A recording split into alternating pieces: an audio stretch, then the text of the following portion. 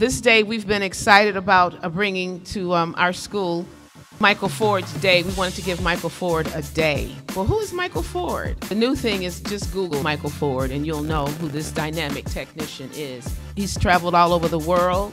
He's been on Oprah Winfrey. He's been everywhere with what he's doing with music and architecture. The things that he's planning to do at this school, no one else will do it. No one else can do what Michael Ford is going to do for Cass Technical High School. Without further ado, would you please welcome, I want you all to give him a round of applause.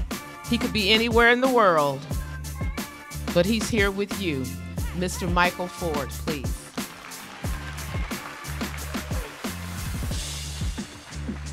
As Ms. Phillips said, I've been working with a lot of people in different places, a lot of youth that I've been working with around the country.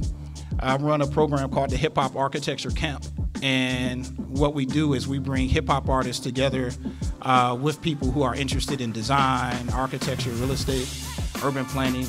And we have the artists work with the young people on projects. When I talked with Ms. Jones about this day, I thought it was important to come back and do something that was more than talking about the project that I worked on. Any work that I've done, I thought it was important to actually give something back to somebody.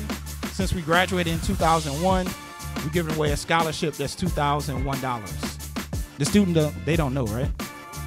So, yeah, if y'all turn the check around, the student should be able to see their name. And you can come up and get the check.